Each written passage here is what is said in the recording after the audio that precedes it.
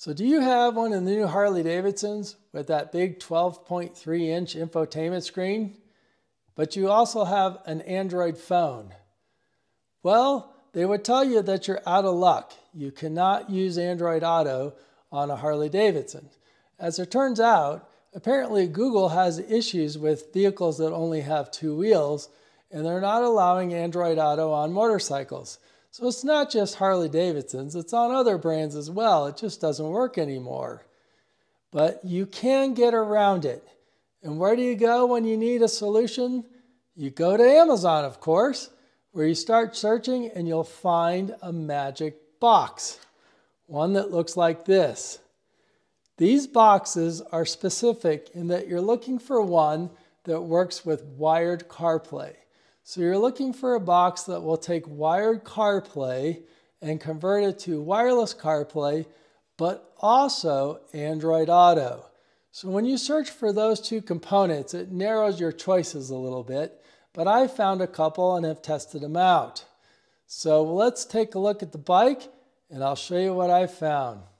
To get started, you're going to want to boot your bike up in accessory mode. You'll hold down the trip switch button until it boots. So I've already got it booted here. We'll take our magic box and we're going to connect the USB-C side to the USB adapter in the bike. They provide a short cable which will work well here. So we'll connect that cable on this side of the box, pop our compartment open, locate our USB-C cable and connect the two. That will power the box on and the bike should discover it. You can see here we had to wait a little bit, but I have an acceptance code to pair it. And I also have a message here that it failed, so we'll click OK. Not uncommon with these devices, you're going to have weird error messages. We're going to accept the pairing code. It is now paired. It's now asking me to pair it as a headset. The beauty of this box is that the microphone capabilities of it appear as a headset to the bike. So you will pair that and you have to assign it a role, and then you actually will not need a wireless headset connected to use your Android Auto on the bike. But if you do want to use a headset, you'll have to pair that separately.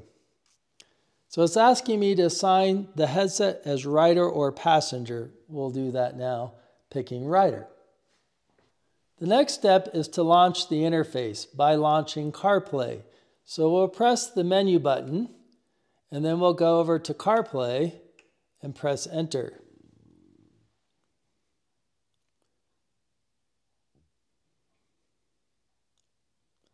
You can see it takes a moment. It gives us an option to agree and accept, but it also gives us an option to agree and accept and don't ever prompt again. So you don't have to enter that again. I'm just going to accept it for this one time. This now brings up the interface of the magic box. And if we look here, we have quite a few options. We can go to apps. There's built-in apps here. You can watch YouTube on our bike. It has a built-in media player, a built-in music player, Netflix, and this will exit. The settings here are for Android Auto, but we won't need those at this time. To connect our phone, we're going to tap on the Android Auto icon, and it'll put it in pairing mode. And this is the device name that we're looking for. So on our Android phone, we're going to swipe down, and we're going to go to Settings. So we want to tap on the gear. We're going to go down, and we're going to look for Connected Devices. And if we scroll to the bottom of this menu, we're looking for Android Auto. So from here, we'll connect a car. We'll tap that, and it wants us to wire the phone in, which you can do, but down here, there's a connect wirelessly option. And you can see it wants us to press the button on the steering wheel, which we don't have.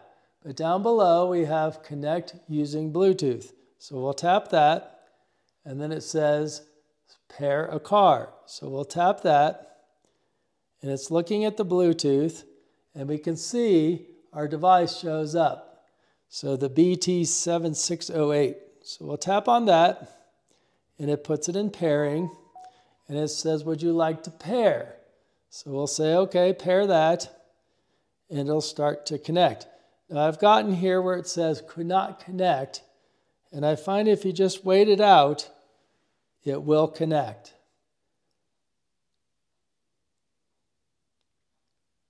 And there we go. We have Android Auto on our new era touring motorcycle from Harley Davidson.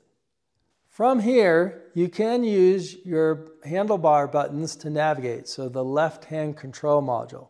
And you can go up or down to go through the icons, and then the center button will select.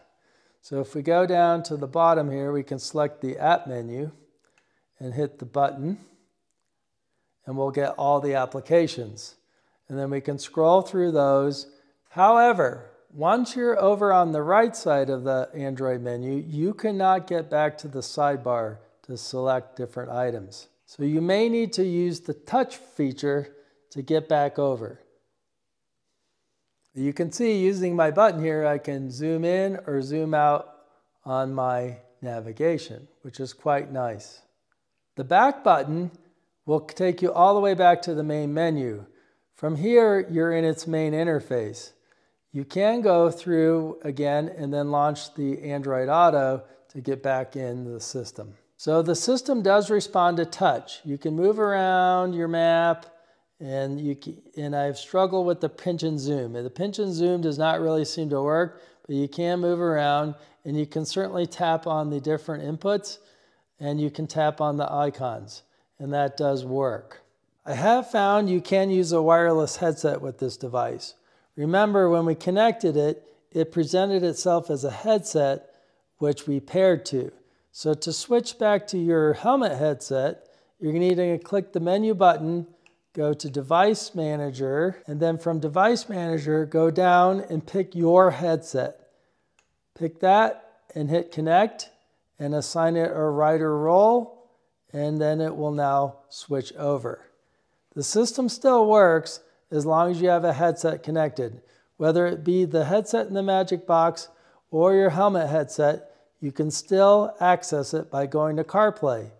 Notice that the CarPlay icon is grayed out. Don't worry about that. Just tap on it. It still loads. Be patient with it. It may take a minute to load, but there you go. We're back in the system. So there we have it. Android Auto on the new infotainment system on the new era Harley Davidsons. A really nice option to have and a decent workaround. I mentioned that I would test a couple devices, and I really found two.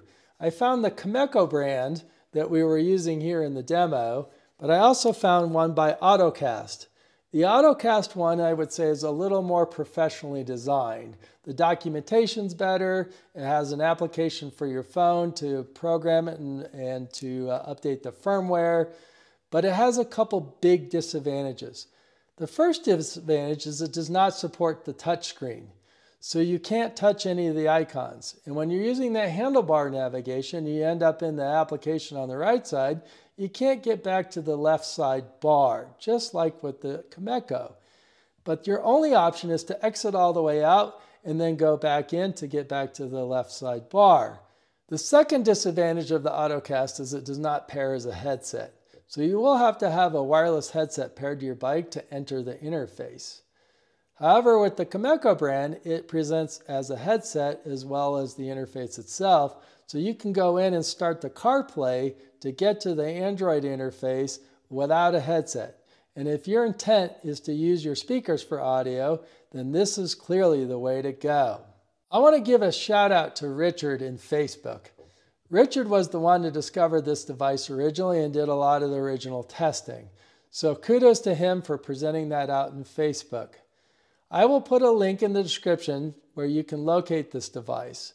If you purchase it through the link, I'll get a very small commission. But let me tell you, it really helps out, and it doesn't cost you anything at all to buy it that way.